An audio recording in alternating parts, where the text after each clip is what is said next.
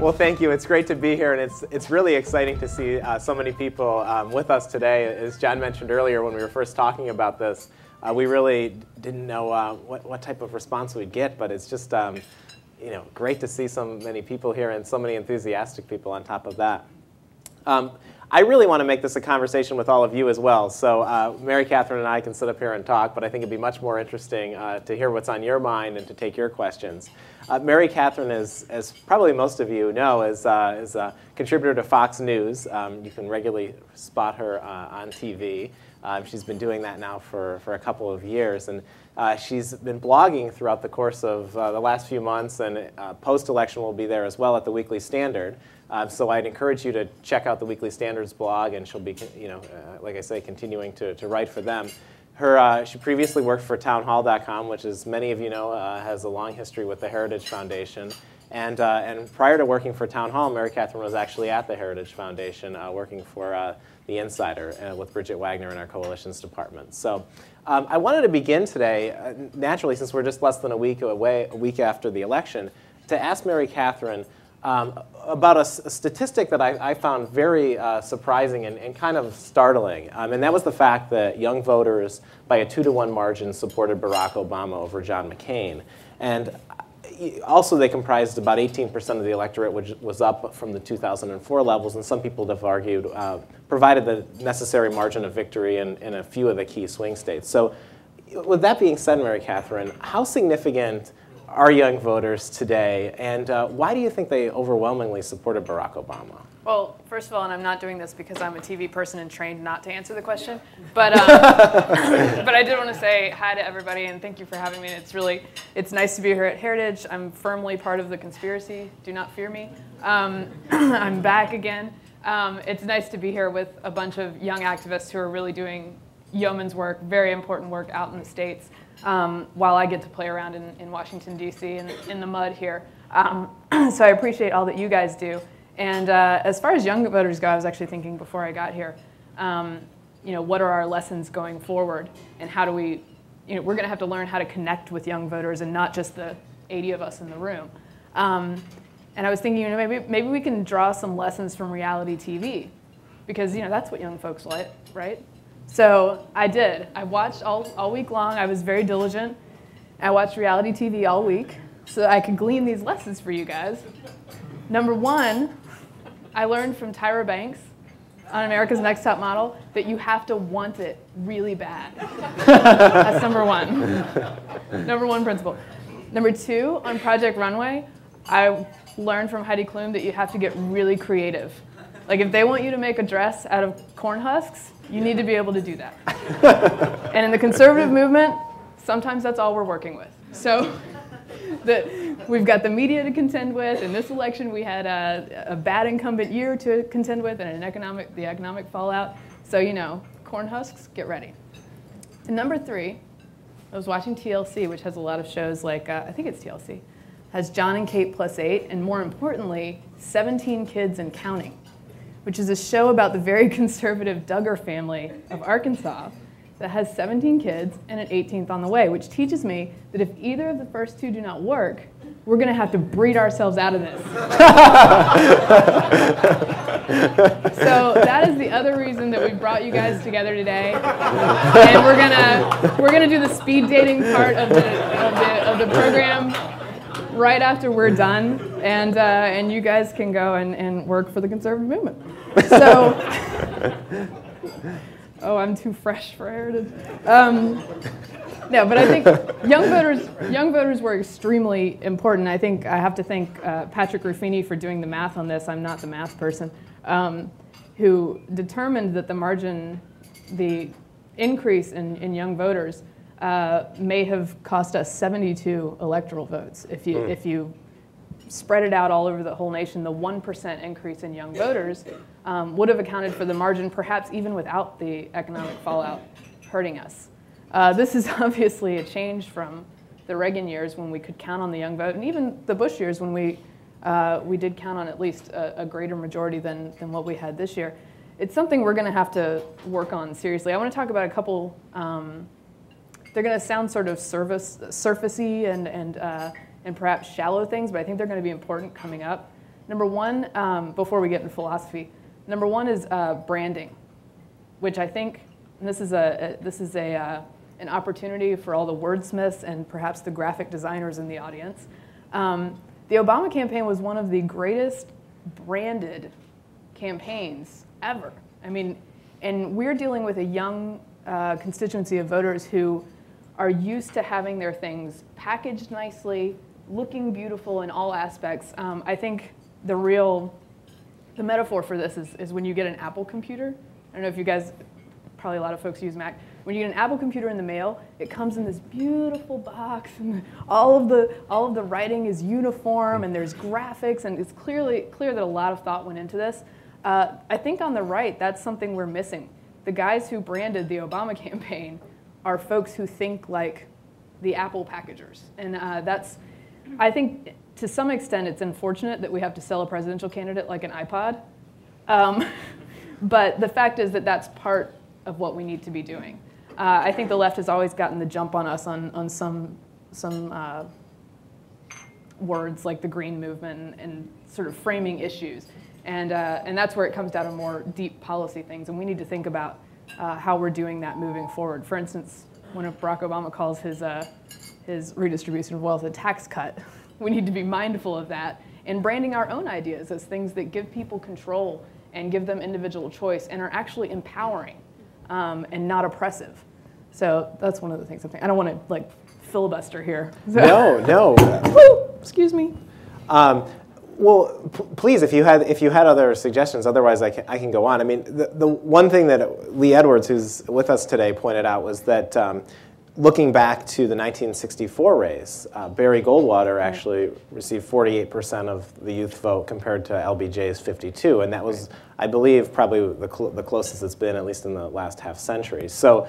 Was it the issues? Was it just the branding problem, or are the conservative candidates, the Republican candidates, talking about the wrong issues? I think. Am I still working here? I didn't break myself, did I? Okay. I think one problem we ran into is, and I don't want to sit here and denigrate President Bush because I think he took plenty of that on the trail this year, and there are many things that I would defend him on. But I think as far as conservatism goes, in a lot of ways, we've got a young generation coming up that came into their political own during the Bush years, and much of that was overtaken by the war, two wars, in fact, which I think were, from my point of view, were right for us to get involved in and right for us to defend. But that took up a lot of energy and became a lot of the picture of the conservative movement over the last 8 years. So you got a bunch of kids who weren't even involved with the run-up to the war, and all they've heard is Bush lied, people died. And in fact, I was talking to somebody the other day where Doug Feith who was involved in the administration and the decision to go to war in Iraq, spoke at Yale last week to a bunch of undergrads. And when you can get young people in there who've never heard this argument before, it's like a light bulb in their head. They've never realized that there was actually an intellectual argument for going to war, that there was an actual rigorous discussion and debate before we went there, and that Democrats were deeply involved in this. But I think, aside from the war, which I'm going to address in a second, the domestic issues and the spending really wiped out our claim, or the Republican Party's claim, not the conservative movement's claim, because Heritage and other folks were very stalwart in opposing these things, but wiped out our claim to good government in many ways. And I think that's the part of conservatism that rings true. That's what Obama was using on the campaign trail, talking about, I'm going to go through the budget line by line. Yeah, when I see a Democrat do that, I will become one. And what else was he talking about? Going through each federal agency and deciding what does and doesn't work. We'll wait and see, guys. Don't hold your breath. But I think that's the part of our message that works, and it got drowned out partly by the war and then partly by our party's own malfeasance in those ways. So we have to do a lot of convincing, perhaps not to that group that just came through, because they may be stuck in that way of seeing things for quite a while. But I think there's an opportunity with people coming up during the Barack Obama presidency that we could create a lot of real intellectual allies on college campuses who, see things for how they really are and perhaps are disaffected by the Barack Obama presidency. So that's where our opportunity lies. And I don't want to write off all the people who've just come through either. There's obviously opportunity there as well. The second thing is on the war. We've got a bunch of great young leaders who are in fact in Iraq and Afghanistan. And they're going to be coming home. Many of them have come home already. I point to the guys who started Vets for Freedom. David Bellavia, who's a staff sergeant in Iraq, nominated for the Medal of Honor. One of the very few living people nominated for the Medal of Honor. Really amazing guy. Pete Hegseth, who served in Iraq. Kate Norley, who served in Iraq. These guys really saw a political opportunity, a place where they were needed to make the case for the war and for the aggressive fight on the war on terror, and went there and did that job after they had done the arduous job of going overseas for years at a time. They came back here and they waged a battle here. And those guys are going to be instrumental as we move forward, at least on a foreign policy stance of defending these things. They've got the creds for it. They're great leaders. Many of them are great dynamic speakers and magnetic personalities. And I look forward to seeing the rest of them come up, and really, the Republican Party would behoove itself to get them involved and make sure that they're running in races, which some of them are already. In fact, Steve Stivers, I think is his last name, was able to keep Deborah Price's seat in Ohio. He was a Vets for Freedom-backed veteran candidate. So those guys are people to watch out for. Not a good year for them, but as we move forward, I think in subsequent years, they'll get their chance. Yeah, absolutely. And I've met some of the people who you named, and they are very dynamic. I mean, they certainly have a great appreciation for our country, and I think you probably will see in 2010 or 2012 more of them run for House seats, right, and maybe even start on a lower level. One of the things that I think excited a lot of young people back in August, and I think you saw this through Facebook, and you obviously saw it through donations to the McCain campaign, was the selection of Sarah Palin, who is young herself, a lot more youthful than John McCain. Right. What role do you see, looking ahead, to her playing both in maybe the Republican Party and running for president herself, but more in shaping conservatism and reaching out to younger people? Well, as you guys know, there's been quite a battle over this in Washington, and it's been framed as this sort of elites versus regular Americans kind of thing going on. I'm sort of a middle of the roader on Sarah Palin. I really, really like her in my gut. I like Sarah Palin. My worry would be that we necessarily say, oh, and she is a great magnetic superstar, and the Republican Party does not have the luxury of tossing such people away, okay, number one. But my only concern going forward is that we would not anoint her as the voice of conservatism necessarily at the expense of all others. I think that she could very well be fit to be that person. I think people who argue that she lacks some intellectual acumen to be the voice of conservatism, I think are missing the point that she has not only good political instincts, she has good philosophical instincts. And they come from the fact that she ran businesses, raised children, and ran a government. And she saw where things can go bad and how the government can really trip you up. That can be subsidized with Edmund Burke books. On the other hand, you cannot take necessarily a Hayek scholar and turn him into Sarah Palin. So I think we have great stuff to work with in Sarah Palin, and somebody who I think wants to work with us, who is naturally a conservative and speaks to people who feel naturally conservative. So I defend her on many, many points when others do not sometimes. So I think she certainly has a future. She draws crowds and raises money like no one, and I think she speaks to folks who are having economic troubles and who do deal with real life problems in a way that other people have not been able to.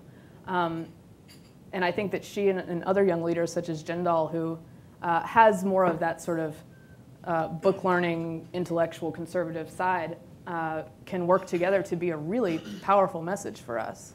That was actually going to be my follow-up. Who else? Bobby Jindal is one. Who else are you paying attention to, and who should we be paying attention to? All of us in the room, young conservative leaders who you see on the rise. Right. Well, I love Bobby Jindal. we do have to keep in mind. And you were able to meet him at the governor's mansion. I got to go to the governor's mansion. Actually, funny story about that. I went down, I flew to New Orleans and drove up to Baton Rouge because it's only an hour and a half away. And I couldn't find a rental car online. And I was like, oh, it must be some sort of glitch. I'll just deal with it when I get down there. So I go to New Orleans. I go to the counter, and they're like, no, we don't have any rental cars at all. I was like, ooh, that's going to be a problem. Are there any buses or anything? Knowing full well there's no public transportation in southern Louisiana. I'm from the South. I know this. I don't even know why I asked. And she's like, well, we do have this one 15-passenger van. And I was like, I'll take it. So I got in my 15-passenger van, white, nondescript, very few windows, wide back, perfect for pushing people in. And I drove up to the governor's mansion in my terrorist van and remained unmolested by the security and got out of there unscathed. I was like, Governor, you need a ride anywhere? So no, I did get to meet Governor Jindal in my terrorist van, and he was nice enough not to have me arrested. So no, I think he's great. I think we have to keep in mind that he will be all of 40 in 2012, and Sarah Palin as well will be 48 in 2012. So you know, I think it's not a terrible problem to have that much of our talent is very, very young. I love Paul Ryan, who has been in the House, I believe, since he was at the tender age of 28. So there are many opportunities for folks of our age as well moving forward. Eric Cantor is running for leadership. I think when you can get a southern right-wing Jewish guy in Virginia, you're doing well. That's a precious find in the state of Virginia, and I think he's the great thing about Cantor and Ryan is that they articulate conservative ideas really well. I think we've been missing a messenger for quite some time when it comes to really getting down to the nitty-gritty, somebody who's able to explain healthcare policy and say, this is why making choices for yourself matters. And taking that issue away from Democrats who can easily say, we'll take care of it for you, which is pretty much their talking point. So I think those guys are really, really valuable coming forward. I'm sure you have others as well. Sure. Well, I mean, I think you've covered a very good list. I think that in general, it seems like the House leadership is shaping up to be much younger, maybe much more in tune with not only getting the message out, but also appealing to issues that are more traditionally conservative.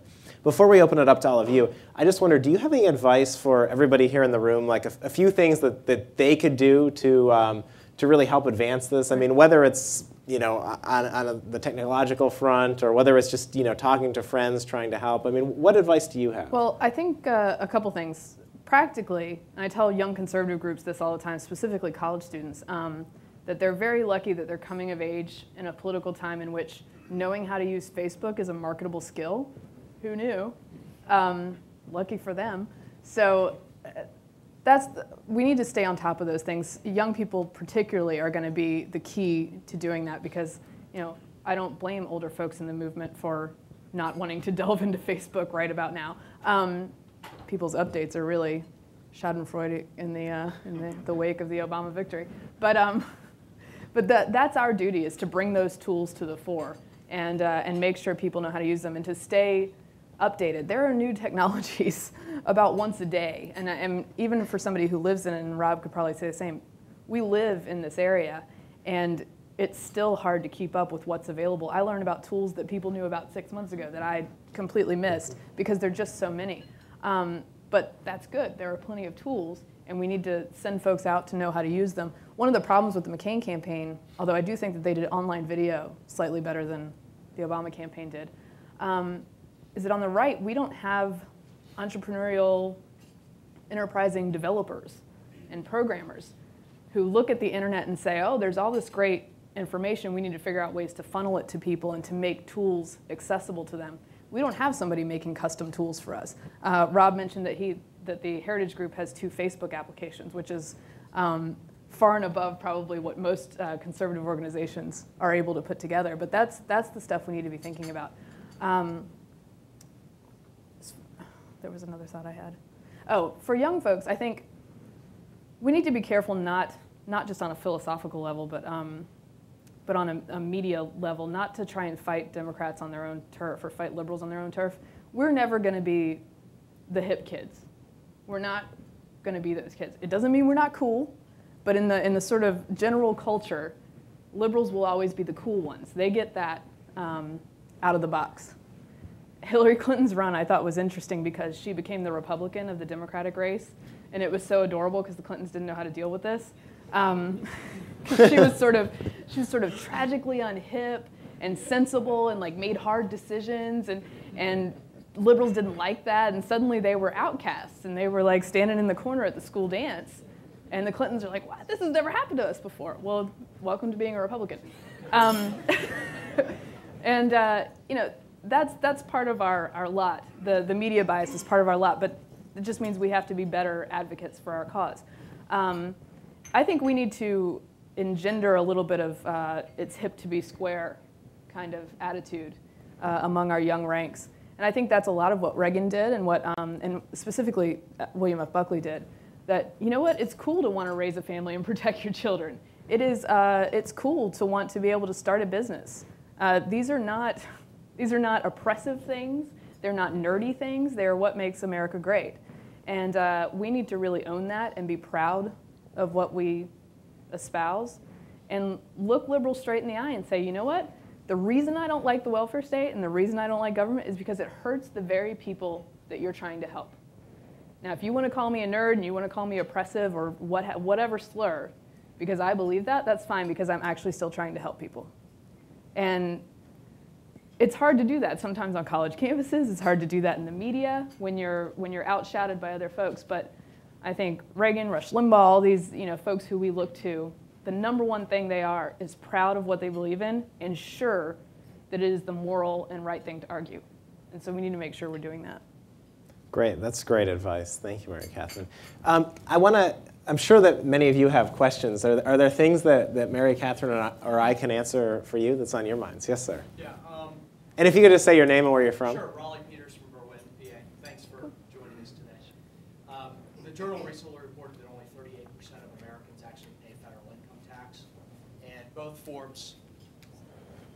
Forbes and the Wall Street Journal are now reporting that under the Obama plan, if it goes through, that number could go as high as 48% of our country pays zero federal income tax, which means the rest of us who do pay taxes is becoming a smaller and smaller group.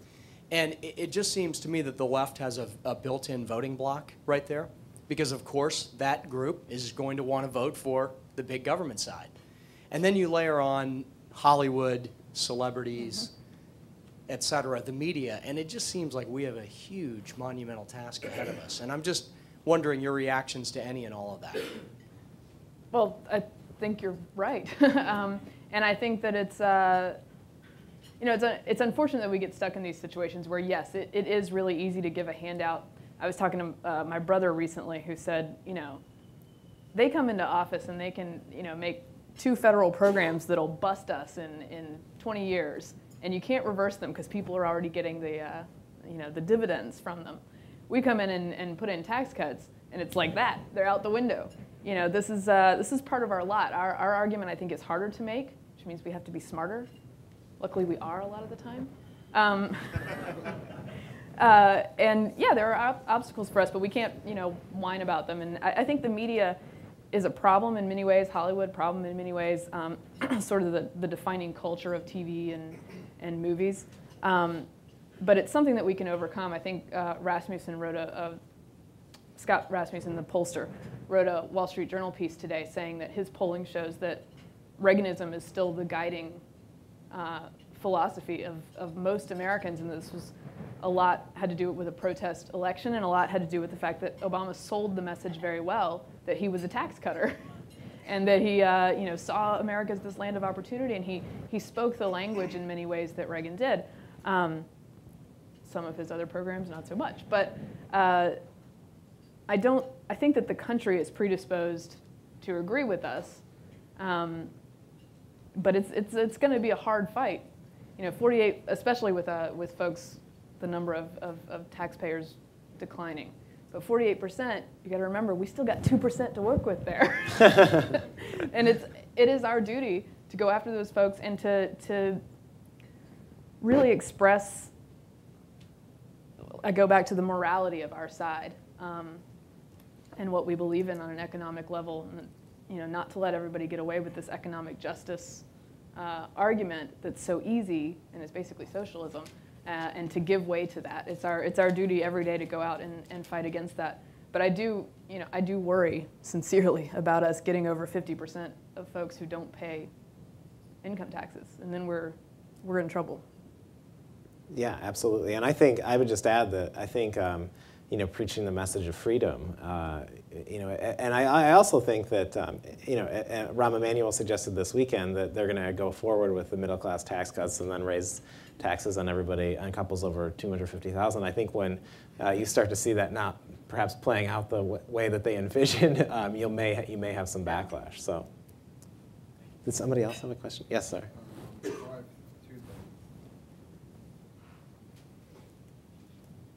First of all, I think Obama, when he said he was going to go line by line with the budget, I believe he's going to go line by line, and then he's going to make more organizations to regulate the ones that aren't working. Probably. So I believe him when he says that. And probably those organizations won't do their jobs correctly. And the other question that I had is, how do you see a solution to the problem on college campuses where conservatism is not even understood, what the principles are? Yeah. When we went and passed out a packet on socialism and why it's not right for America, the first thing that happened as we were walking up, we were first called terrorists, which was very ironic. And then the next couple of days later, kid sat down and said they were all lies, and I asked him which part of the packet was lies, and he said he didn't actually read it. So how do you get people motivated enough to actually open their eyes? I think on college campuses, one thing that I think is really helpful for us, and this is not to say that you don't carry the message in other positive ways as well, but I think one of the advantages for us on campuses, just because they're so insane, is that when you're looking to expose liberals for what they really are, a college campus is what you would call a target-rich environment. And I believe at Columbia, when the Minutemen spoke and they were, attacked by the well-meaning and tolerant liberals in the audience, attacked and shouted down and all these things. I think that YouTube video got something like 3 million views or something, and it was the college TV station that took that video. I think as conservatives there are 1,000 opportunities like that to really expose these folks for what they are, and that we should be out there with the cameras to do it. It's a fairly easy thing. Any Code Pink gathering on your campus is liable to create some sort of situation that's helpful in defining the opposition. And I think that in turn helps you pitch to other college students, like, is this really where you want to go? Is this who you want to be hanging out with? But much like the media, there's an institutional bias against us in these ways. But it also, and I grew up in a very liberal hometown, Durham, Chapel Hill, North Carolina. And I found that being the only conservative that any of my friends know, period, well, my family's the token conservative family, was helpful in honing my own philosophy, in making sure I knew where I stood and could communicate those things. So it has the potential to make all of us stronger. And we're not going to beat the institutional bias of all of the professors in the United States. But I think that we can have the courage to become better debaters, and even at times to challenge your professors in class, which is very helpful. A friend of mine at Yale, they were having a discussion in a foreign relations class about the International Criminal Court, and the professor gave them no readings at all on why there was a sensible constitutional reason that America was not involved in the ICC, because you'd have to amend the Constitution in order to do it. No readings at all.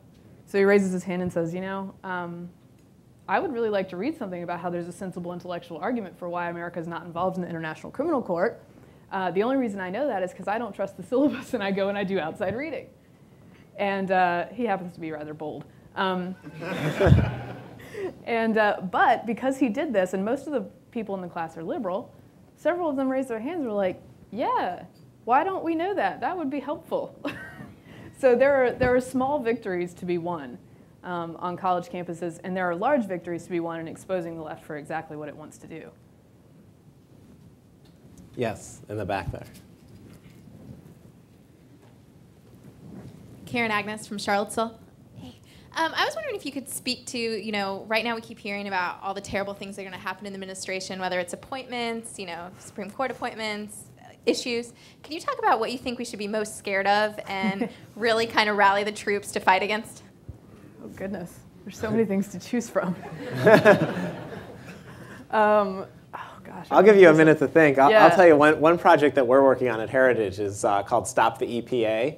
And as you're probably aware, the EPA is considering regulating carbon dioxide, in hopes of stopping global warming. And even though it would only have minimal effect in terms of changing temperature or perhaps no effect, Obama and his advisors have promised that they're going to go ahead with this regardless. They're going to basically cut the public comment period off. So I think you have until the 28th of November at stopepa.com. We've set up a website where you can actually register a comment because the EPA will listen to you. So, we know that this is coming. We know that Obama's doing it. And this is so dramatic that you'll be things like your charcoal grill or your lawnmower are going to be regulated. So you'll have to get a sticker from the government to do this. So, this is, I would say, going to affect most of your lives and something that I'd pay attention to.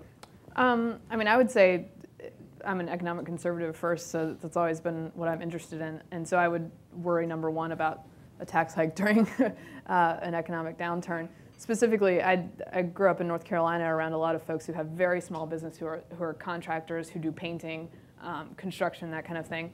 And this started hurting them, years ago with the talk of how they weren't going to extend the Bush tax cuts. Every time there's even a debate about it, people start hedging and cutting back. And I understand that Democrats don't understand that there are consequences for these things. So we have to make clear that there are. And that's one of the things I'm really worried about. I would have hoped that, I think Barack Obama, although he is a cipher to a large degree, I think one thing I learned about him throughout the campaign is that first and foremost, he's a political opportunist, I think more than a liberal. And so I think that actually gives us some power in controlling him or containing him by shining light on what he's trying to pass, for instance, the tax hikes for the 250,000 and above, which it would have been wise of him to hold off on.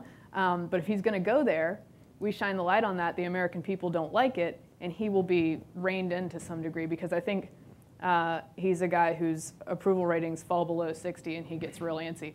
Or that's my sense of it, at least, from watching the campaign. The other thing I worry about, Iran, of course, is the big one. I think, Obama's team has said, or there have been leaks and such that said that he's sort of following the Clinton model, trying to learn from the Clinton mistakes and not overreach in those first 2 years. But what worries me, if he's watching the Clinton years, is that there's no foreign policy pattern to watch, or nothing of substance really, compared to the world we're living in today. So that's what concerns me. He does have several practical people around him, but Rob and I were talking about this conversation that he had with the Polish minister, where miraculously the Polish minister gets an entirely different message about what he wants to do with missiles than Barack Obama delivers in the press, which, if you were watching the campaign, is not at all surprising, but has greater consequences on an international level. Yeah, absolutely. Other questions? Yes, sir. Scott Faley, I'm from Chevy Chase, Maryland. You sort of answered this already when you're talking about the need for the Republicans to sell a presidential candidate like an iPod, and we're not the most glitzy and glamorous party. And it seems like the opportunity right now with a significant loss is to go back to basics and revisit first principles. But the thing that's remarkable to me about this past election is that Obama's message was himself. the message was the messenger. And how are conservatives prepared to answer that? Can you look at history and see an example, a previous Democratic example, where that was the case, where there was someone who was so immensely popular, and how do we deal with defeating them? And is it an opportunity, or is it a huge challenge? Do you want to start? Go for it. Okay. I mean, I think it's a rare guy and a rare moment in history where you can actually pull that off.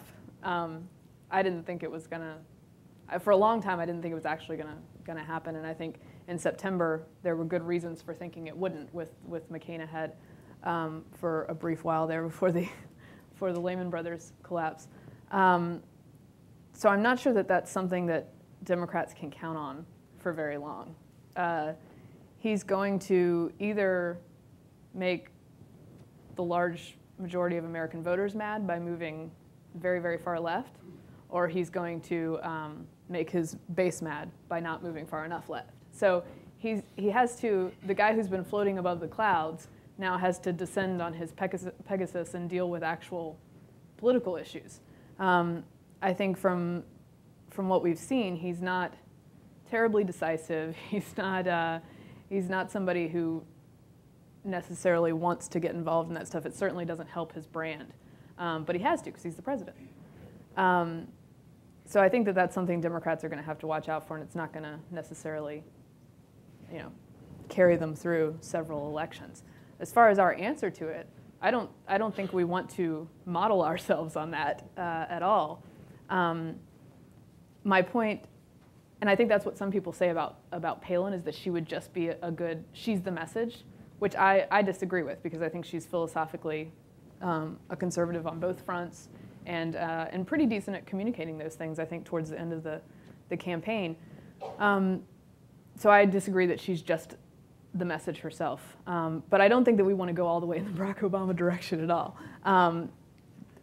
The key to our success for many years has been communicating that these ideas are important, that they're what make America work, that they're what make people happy and give them pride in what they're doing with their lives.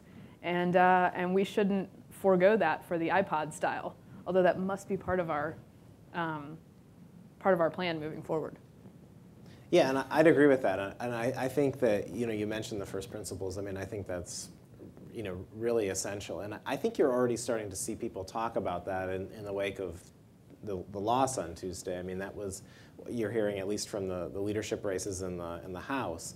I think that, I think for many of these people, it was so much about image in the primaries, especially, for the Republicans. I mean, you had Mitt Romney and Mike Huckabee and McCain to a certain extent. They were all running on like a personal biography. With Romney, it was he saved the Olympics. With Huckabee, it was he had overcome these great struggles with his weight and diabetes. And with McCain, it was his war hero status. So let's get back to some of the principles and have them talk about that. And we'll see. And as far as Obama goes, I think you're absolutely right. You've said it a couple times now. If you look at the issues that he actually ran on, and we made this point last week for Heritage, and probably some of the mailings that you got, and I think Dr. Fulner has made it repeatedly.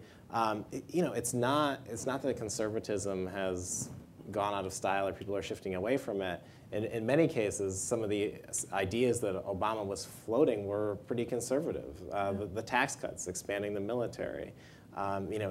Talking about parental responsibility. I mean, so it's not like he was running a campaign out of the Center for American Progress or the Brookings Institution. He wasn't doing that. So we'll see how he actually governs, but it should be very interesting to watch these next 2 years. I think I'm getting a signal from John here, but I wanted to add to that I think perhaps a lesson that can be drawn from running on personal biographies is that we tried the Obama approach against Obama and it didn't work for us, and that one thing I noticed during the primaries, specifically before Rudy crashed and burned, was that when he talked about free market healthcare, and he was very good at talking about it and explaining it properly, those uncommitted voter stripes went up, up, up, up, up, up. If you were watching any of those debates when he really hit on that. I think that's something that we really missed out on this time around. I think we have a good message to communicate. It's a little bit difficult to communicate, but it needs to be out there. And man, the rest of the world is going to get a wake-up call when they realize we were subsidizing their health care the whole time. If they end up nationalizing ours, they're like, oh, wait, where did all the drugs go? And this is something we need to communicate to people, that they want to have control over these things. You know, point out the defectors of nationalized health care. Every high-placed political appointee and political person in every nationalized healthcare country comes here for treatment. I mean, these are things we need to point out and talk about, and it hits people in the wallet, which is where we need to be speaking right now. Yes. Thank you. I'm Mark Wettrich. I'm from the Dallas-Fort Worth chapter. My question pertains to some information I saw on various news stations in the immediate aftermath of the election. Exit polls, which I know aren't necessarily always 100% reliable, but they did indicate that when people were asked what the primary issue they were focused on in deciding their vote, overwhelmingly, I think it was something like 65%, and that's even more overwhelming when you consider the number of issues available, said that the economy was the reason that they had voted, regardless of whether or not they voted for McCain or Obama. And way down at the bottom of the totem pole was national defense of our country. I think it was something like 7%. So even if you're talking about, you know, margins of error, I don't think it was very close. Right. As someone who's of the belief that the president's #1 job, first and foremost, is to protect the country, that was a very disturbing statistic to me. And in particular, my #1 worry happens to be the Iran issue that you touched upon briefly, and Obama's inclination to perhaps sit down with no pretenses and let our own morals be the subject of debate. Is there something you can think of in which we can sort of get people more interested in the fact that national defense is important? I think it's very ironic that in the aftermath of 9/11, we haven't had any attacks on our country, and the result of that, in my opinion, has not been to laud the presidency or laud Bush or anyone involved, right, but instead to be lulled to sleep and to think that it can't happen again. It's a very ironic result of our success. What can we do to keep people interested in that and realize that it's still a viable problem and not to be ignored in the future? Well, yeah, I think you're correct in that. Bill Kristol actually at the Weekly Standard wrote a really nice editorial this week about the fact that Republican victories on national security beget Democratic victories. The fact that the war was not an issue towards the end of the campaign was because it was successful. The fact that national security slipped down is because we haven't been attacked since 9/11, and that gives us the luxury of having a domestic economic campaign, which is good. Yay for us. We won't get credit for it, but and yes, the result is ironic, but that is something that we are good at, and it's happened repeatedly throughout history. I think that national security will come to the fore, probably not. I'm not saying like a domestic attack or anything. I'm going to end up on Huffington Post or something. Not through a domestic attack, but just through Iran and Russia specifically are in dire straits right now because their fuel money their petrodollars are plummeting. They've promised all sorts of expansionism to their people.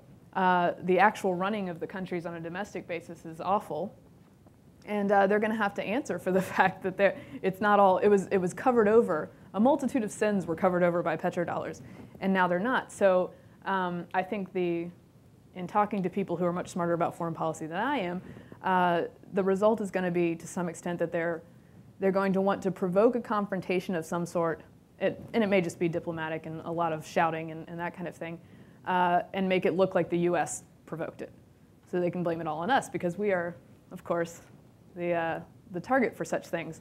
So I think there's significant volatility. And I would hope that the pragmatic folks that Obama has in his administration would recognize that and would act accordingly. So I think that in this era, it's going to come up again and again. But during this election, it was clearly the headliner was economics. And responding to that, we can't rest on our laurels as being a national security party. And I think that image was diminished somewhat by failures in the war on terror and then was eventually redeemed by the surge and what's going on now. But we can't rest on those laurels as a national security party. Yes, Republicans will likely be voted in again if something were to happen or if there were perceived threats were greater. But we need a message that works here at home just as well as theirs does, and better. So that's something we need to be thinking about.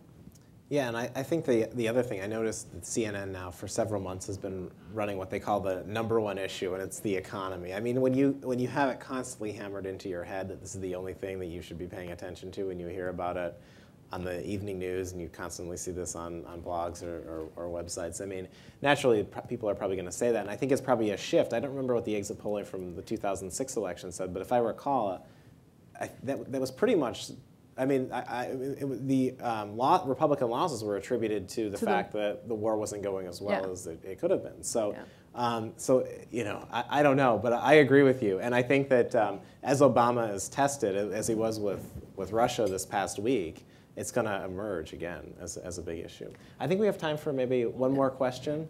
If somebody has it. Yes, in the back. One thing I noticed in the debate was this level of speaking to issues as if all Americans understood. And I think sometimes conservatives have a trouble with realizing the fact that only 7% of Americans actually follow politics. And we kind of have this assumption that everybody knows what we're talking about. And without sounding condescending or that we're smarter than you, how can conservatives communicate our ideas, such as in debates, where John McCain could have easily described so many of these issues and explain why Obama's platforms were going to come around and hurt us, actually? How do we do that? Well, this is one of the reasons that I go back to the fact that somebody like Sarah Palin shouldn't be jettisoned blithely, because she's someone who can make those arguments and draw people in to hear them. So that's one of my points I make about her and when we're having these debates. So I think the messenger matters. I think we've been missing, you know, a great messenger for sort of what are admittedly sometimes complex conservative ideas, but need to be boiled down to something that people understand. We've been missing a messenger on those things, and I think it really has to be a priority when we're looking for who's going to run in 2012, that it has to be somebody who can really competently communicate these things. I think you look back to the primaries to something like Giuliani's discussion of healthcare. He's a very gifted communicator, and that's why he was able to carry that message. And so I think that cannot be overlooked at all, even though it sounds like, you know, we're sort of being well, one of the things that I was going to mention is Mary Katharine, you know, is very humble, and she wouldn't say this, but she herself has communicated in ways that I think reach a far greater audience than we traditionally do, and that's through the use of online video. I mean, she's very talented in what she's been able to do, and if you look on YouTube and see some of the way she's communicated about conservative issues, it's been very effective, and there are other people doing the same thing. In terms of media bias, Newsbusters has a series called News Busted, and it makes fun in a way that, you know, you can laugh about it, and I think it reaches a broader audience that way. She mentioned Facebook as another example. There are a lot of your friends who are probably on Facebook who are among that 93% that really doesn't follow politics closely, but because they know you and they probably trust you, you can have an impact on them. So I would be thinking about different ways like that. I don't know if you wanted to. No, I think humor is very important. Yeah. This is a talk I give to young conservatives in general, is that, you know, has to be an important ingredient in what we're doing. It's not the only thing. And admittedly, some of my YouTube videos are very silly, which can be found at youtube.com/mkhammer. But admittedly, some of them are very silly, but they move messages, and they move messages to people who we're not necessarily that great at hitting normally. Another thing about online video, I think, that is that folks' willingness to consume a longer video online is going up. You saw the Obama campaign use, to some degree of success, I don't think a bunch, it was a little too long. The Keating 5 documentary that they did that was 12 minutes long. The McCain campaign did several things that were several minutes long, which I think were helpful. And I think that when we can't communicate in a debate form the complexity of the idea or really get down to the nub of what we want to discuss and point out all the contingencies, that online video might be a great way to do that. Specifically, I'm actually trying to work on in the future, doing sort of a step-by-step explanation of like conservative healthcare. In 5 steps, this is what it means. Add some humor to it, make it cute.